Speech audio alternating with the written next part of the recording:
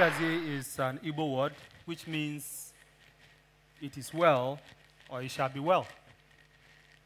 Our daughter Yagazie was born on the 7th of August, 2009. And as you know, new parents, my wife and I were excited. She weighed almost 3.5 kg. You know, everything was good, and everybody was celebrating. Mother-in-law was around. Fast forward 4 weeks later, we started noticing signs. And I mean, I'm a doctor, and I was wondering whether what we were seeing was true or not. Well, we took her to the hospital, ran some tests. You know, the news that we dreaded, we heard.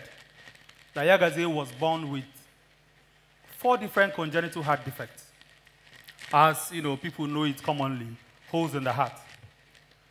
One of the most serious conditions she had is called transposition of the great arteries, which means that 2 major arteries from the heart arose from different sides of the heart. My wife and I were devastated. From joy, all of a sudden we were faced with a health crisis and a financial disaster. This is something that millions of Nigerians face every day. And this is why, to me, universal health coverage is non-negotiable.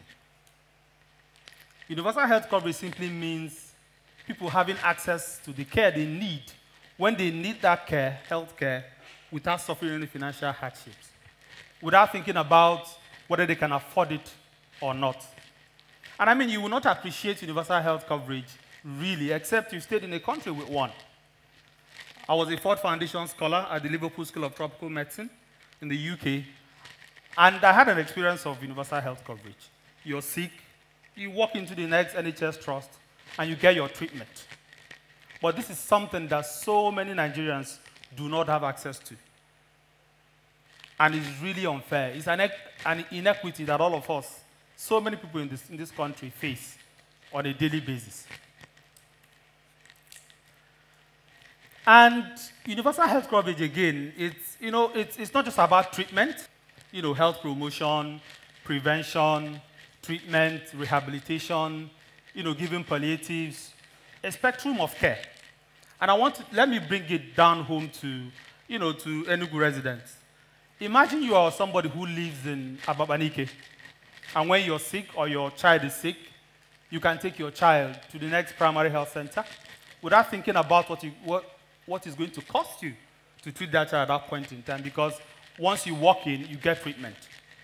Also imagine that in Ababanike, health workers at that primary health center can periodically, come to your houses, ask you questions about your health, about clean water, about sanitation, whether you have family planning services.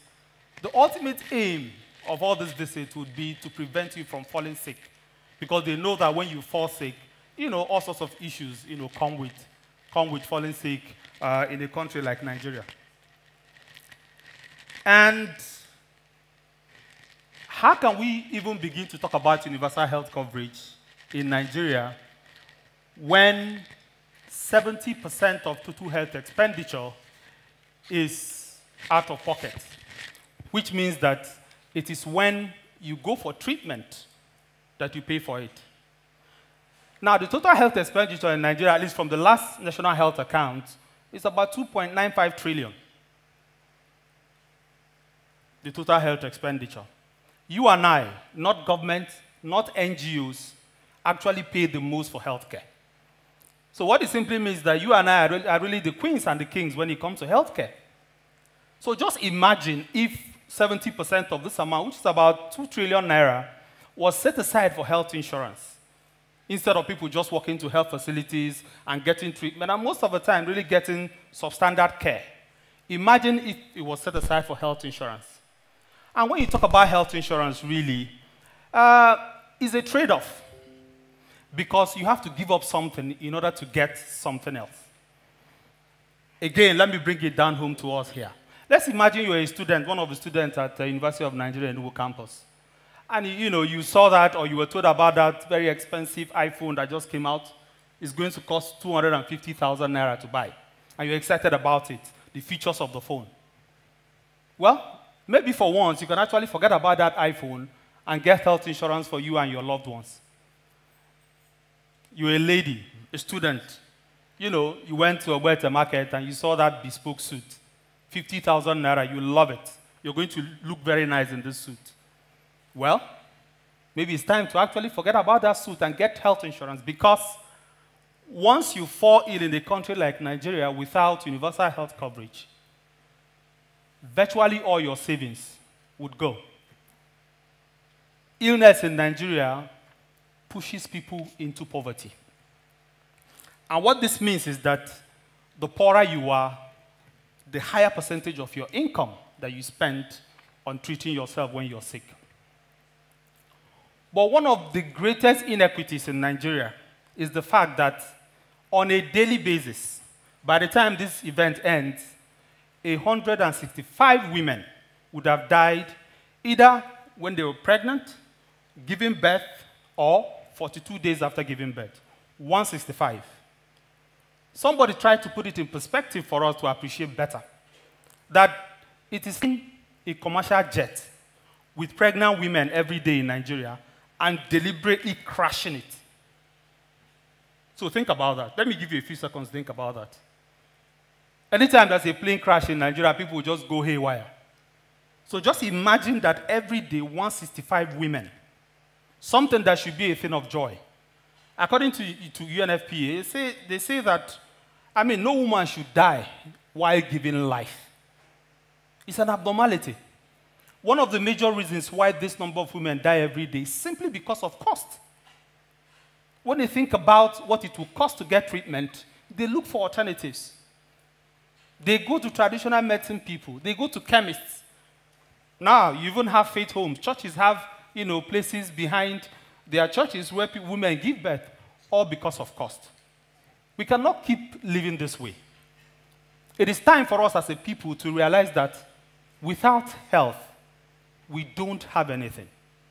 In all our pursuits, if you don't have health, it's pretty much a waste of time, to be honest. And this is why we all have to be advocates for universal health coverage, wherever we are located. And every time you open the dailies in Nigeria, even now with social media, different crowdfunding sites, people are sourcing for money to pay for health care. You see that this child has a kidney disease, this man has a kidney disease. A child, just like Yagazie, our daughter, is born with congenital heart defects, and they need money for treatment. I'm sure a lot of us here can relate to this. I'm sure some people here have been called from the village. Oh, my wife went into labor. I took her to the hospital. She delivered through cesarean section. She's not detained because we cannot pay. Please, can you send some money to us? Or they will call you and say, okay, our uncle went to the farm and he collapsed. By the time we took him to the hospital, they found out that he has a heart disease and it's going to cost so much to treat him. You get this all the time. And it's simply because over the years, as a people, we have been very apathetic about our health care. We seem to have ascribed it to deity, whichever deity that you worship. But we have to make a conscious effort that as a people, we cannot keep living this way. We cannot keep living in such a way that people keep, going into poverty because of the cost of health care. And look at that photo. Just imagine that man there is Chukwudi, a vulcanizer somewhere at Ogbete market. When Chukwudi falls ill, like I said before, the total health expenditure, what you spent as an individual, is inversely proportional to your income. The poorer you are, the higher the percentage of your income that you spend on healthcare. So imagine Chukwudi has a vulcanizer business. If you evaluate his business, maybe it's worth 250,000 naira, and Chukwudi goes to the hospital, and he's told that this treatment is going to take about 175,000 naira. What does Chukwudi do? Does he liquidate his business to treat himself? What happens to his family? What happens to his children? If he borrows, and down the line, the loan shark comes to collect, what happens? Ultimately, you see that as long as this continues, poor people get poorer. The recent Brookings Institute report about poverty, global poverty, shows that Nigeria is now the poverty capital of the world. 87 million Nigerians live below the poverty line. Let me put it in perspective. That is like 1.5 times the population of South Africa are poor. And when I look at that report, I just ask myself, if I'm to evaluate that report further, maybe I want to know how many people became poor over the, say, past 5 years because of health expenditure. This is why all of us really have to advocate for universal health coverage. We don't have a choice in this, because if you think you're safe, it could affect somebody in your family. It could affect your very lovely uncle or aunt in the village or your grandmother. So somehow, it comes back to us. We have to be advocates for universal health coverage. And you know, I think one of the greatest misnomers in Nigeria is the fact that it has always been mandatory. If you buy a car, whether old or new, car insurance is mandatory. So how come since 58 years ago, it was mandatory for you to get insurance for your car, but it wasn't mandatory for you to get health insurance for your body? Think about that. How come? Over 58 years. It's just recently, about 3 years ago, that the National Council on Health, the highest decision-making body on health in Nigeria, gave approval for states to begin to sign their own health insurance laws. The good thing about those state laws is that those state health insurance laws are mandatory. So if you're a resident in any state with health insurance laws, you don't have a choice. Luckily, in the Southeast, Enugu has signed, just about last week or 2 weeks ago. Ebonyi has signed. Anambra has signed. But how many of you knew this? I like the fact that from the last count, about 20 states across the country have signed health insurance laws. What it means is that for the first time, the government is compelling you to really give your health a priority. We cannot continue this way if we really have to make success of ourselves as a country. And you know, when you talk about healthcare again, people always focus their minds on treatment and stuff. But really, a very important aspect of healthcare is taking a break, going on vacations, exercising, eating healthy. And eating healthy is not all about how much you have. It's about knowing what locally available foods are nutritious and affordable. At least Enugu people, Enugu are not bad like this. That's one of the most nutritious meals you can find in the country. So taking vacations, and when you talk about vacations, really, I'm not thinking about, going away to a faraway country, spending all you've saved. You could do it in country here. There's so many beautiful places to go and take a break. Small businesses, especially in Nigeria, hardly do that. So let me use myself as an example. In 2016, my wife, Yagazia and Chimamanda, our 2 daughters, decided that, we'll take a road trip as our vacation. We drove to Ekiti, went to Ekiti, the Ikogosi One Spring. From there to Lagos, chilled out in the beach for several days. Yagazia and Chimamanda had time to see their cousins. We drove to Benin, which is where my wife is. My wife's from Edo State. Yagazia and Chimamanda had time to see, their grandparents, and we went back to Abuja. And to be honest, you don't even need to go that far. You could just go to the village when you know there are no festivities and rest. But we have to take our time in order to, recharge and come back healthy. Because WHO now has, they say we have a double burden of disease. We've been battling with communicable diseases, infectious diseases, add to it non-communicable diseases, hypertension, diabetes, chronic obstructive pulmonary diseases. This is why we really need to prioritize our health. Now, 1%, the National Health Insurance Scheme has been in existence for 13 years. Only 1% of Nigerians have health insurance. That's less than 2 million people, out of almost 200 million people. Why? Let's compare ourselves with other African countries and see where they are. Rwanda, which is in East Africa, above 80% of Rwandans have health insurance.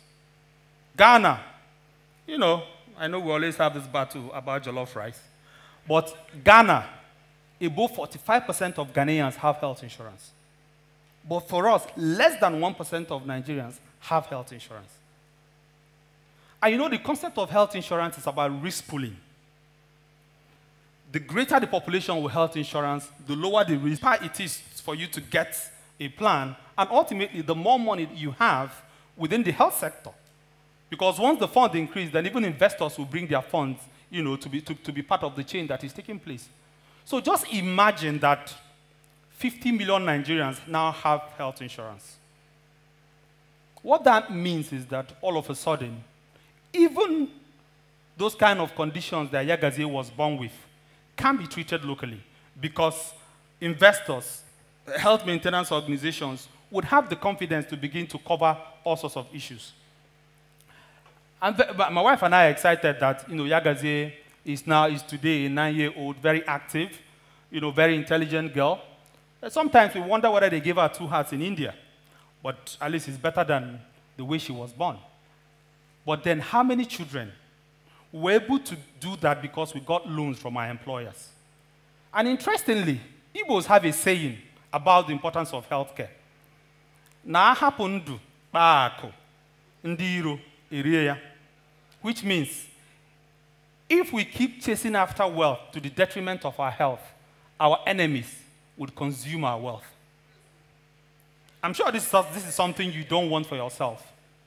And this is why I totally agree with the Director General of the World Health Organization, Dr. Tedros, that without health, we have nothing.